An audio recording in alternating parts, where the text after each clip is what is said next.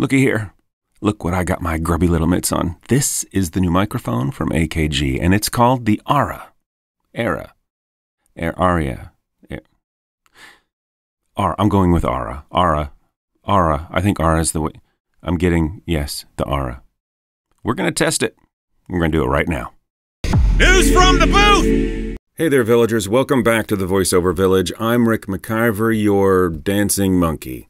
Today, we are going to look at this guy. This is AKG's new USB microphone, the ARA. This is AKG's brand new $99 budget-friendly USB microphone that is positioned perfectly to compete with mics like the Blue Nano or the Rode Mini. Well, look at that.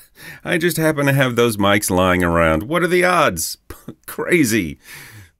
No, it's not crazy. I bought them, actually, for this review so that we could compare them, because I thought that would be good. Let's keep going. First off, I want to let you know that this video, these microphones, none of this is sponsored. I bought all this with my own money. Just little old me here. I wanted to give you an honest review, no shenanigans. So there you go. Secondly, microphone reviews are best listened to on headphones. So if you're watching this on your phone, plug your headphones in. If you're watching it on your computer for your laptop, plug your headphones in. If you're on your television, go to a different device and plug your headphones in. It's really hard to tell the difference between microphones if you're listening on your TV speakers or your laptop speakers or your iPhone speakers or phone speakers or whatever they are. You've got to have headphones in to be able to hear the differences, mostly. So go do that. We'll get started. Okay, let's save these for later because we're going to look at the accoutrement of the new AKG. The first impressions here is that it's an attractive mic. It looks good on camera, and that's kind of important these days. I also really like when you're using this mic properly and you have it turned up to face your mouth, that the little logo's on top here. That's kind of a nice touch. The build quality of the mic is really quite good. It has a very firm metal mesh frame.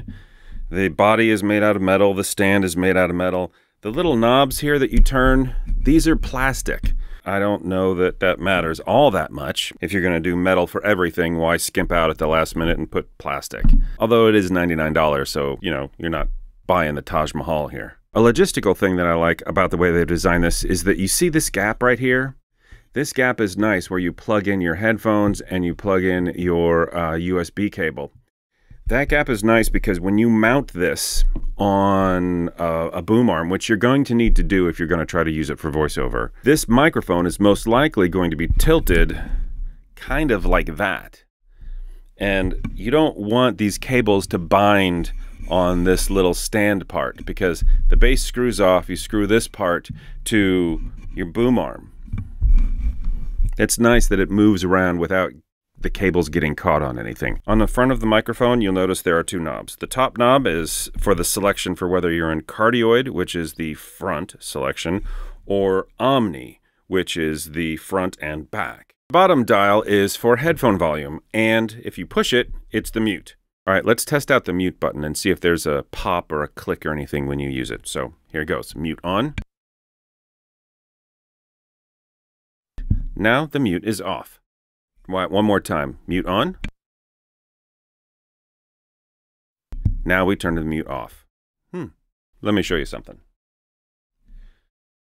With the Blue Nano, the grill for the microphone goes all the way around the top. And unfortunately, what you see a lot of people do with this part pointed at their mouth. That's wrong. The capsule for this microphone is in the front. This is a front address microphone. And you see a lot of people pointing it at them like this because they think it's this kind of microphone, which is a top address microphone. That can be confusing, especially if you're a new talent. With the AKG, they put this little flat part on top of the microphone, so if you accidentally tilt it toward yourself, you're obviously not supposed to talk into the microphone like that. That's nice. If you are going to use it with the stand, be aware that all stands translate into noise. You can hear the desk when I tap on it. If I'm going to use the keyboard or a mouse, you're going to be able to hear it. It's just an unfortunate side effect of putting a stand on the table because the sound transfers through the stand.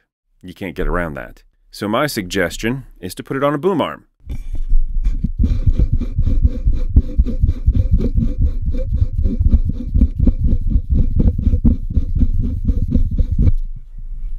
Okay, it just comes off like that. Really easy. Let's put it on a boom arm and see how it does. I put headphones on. You should too. Because for this part, we're going to be comparing the different microphones and how they sound. I'm in cardioid pattern right now, which is the front selection switch.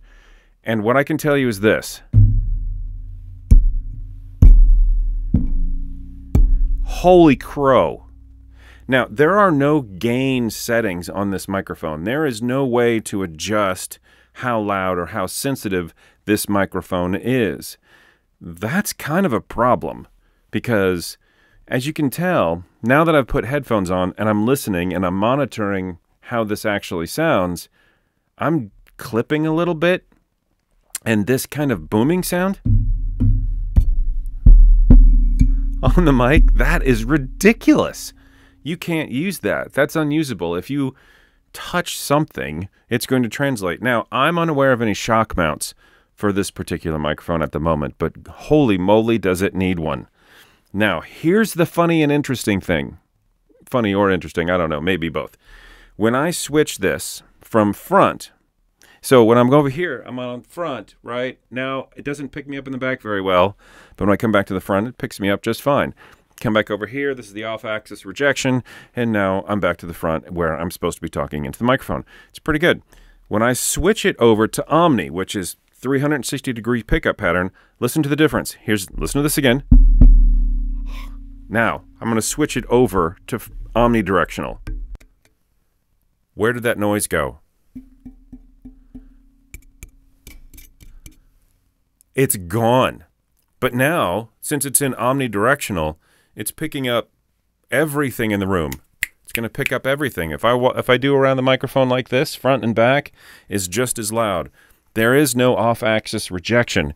However, there is a ton of rejection of any noise. No desk noise, no boom arm noise, barely any microphone noise. I'm going to switch it back to cardioid. Hulk.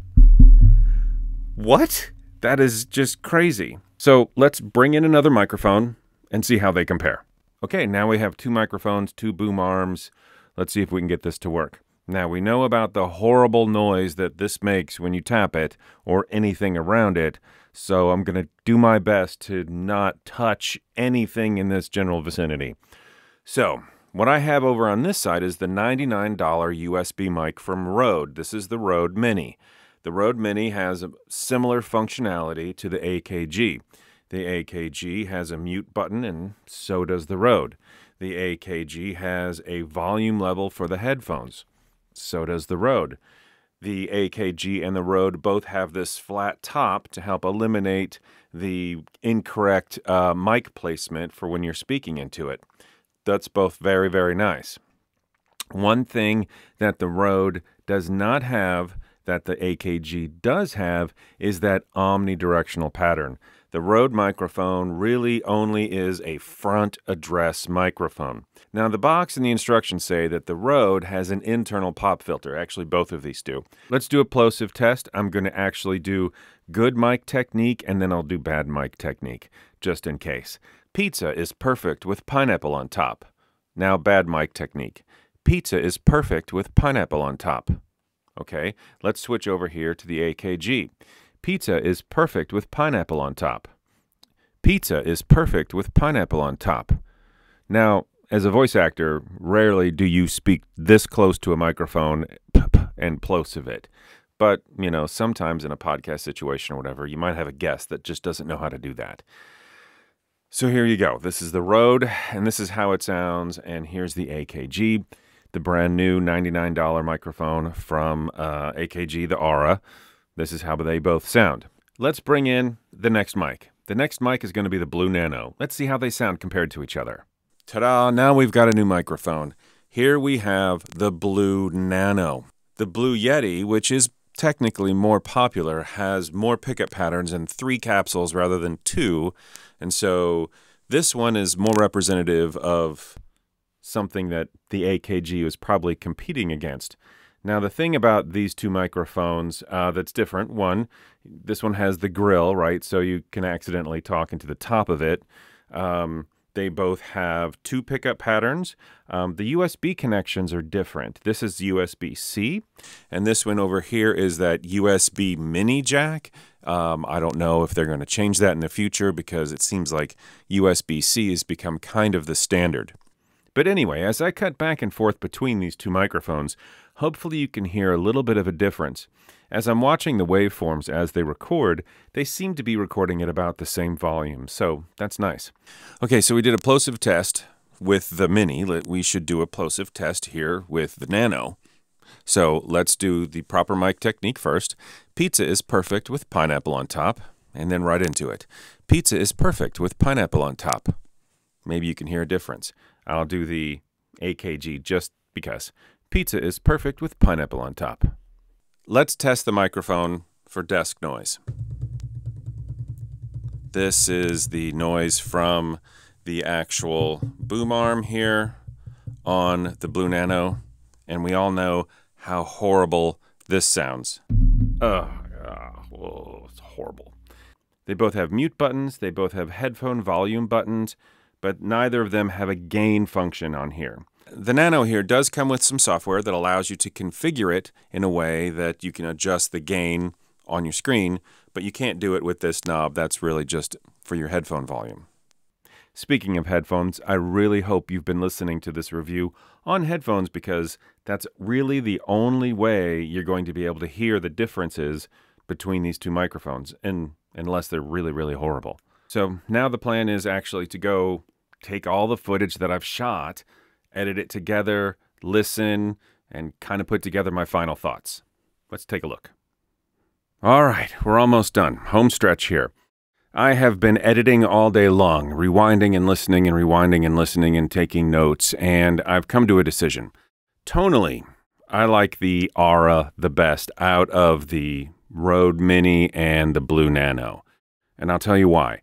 It has a little bit more of a rounded sound. I found the other two to be thinner, a little more bitey. And for some reason, I'm not sure why, the Nano seemed to be crackling. I don't know what happened. I went and retested it again, hooked the cables up and did some recording and then played it back, and it still was crackling. I might have had a bad microphone. I don't know.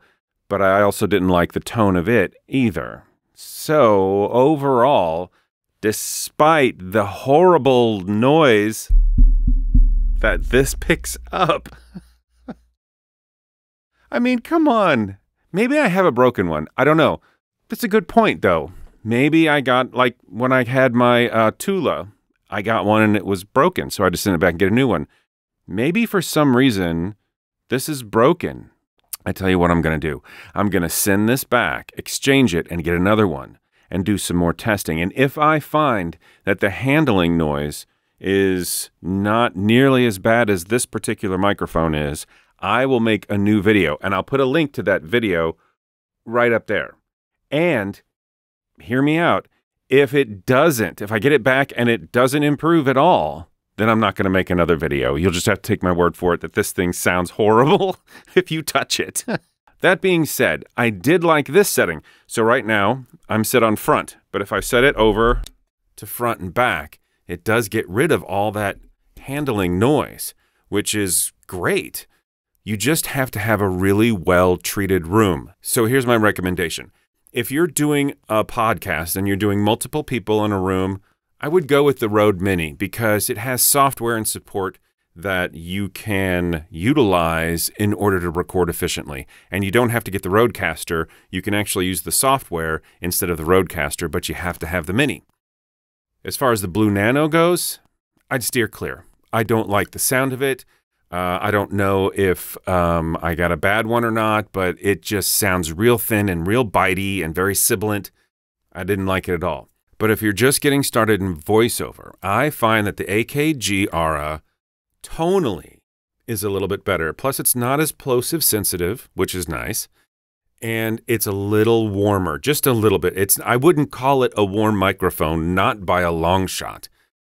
However, It is warmer than the other two. I kind of like the AKG tonally compared to the other two.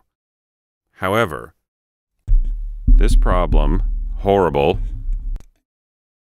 You got to have a very well-treated space in order to be able to use the omnidirectional feature. But like I said, I'll make a follow-up video up there if I get this back and it sounds a lot better on the cardioid position.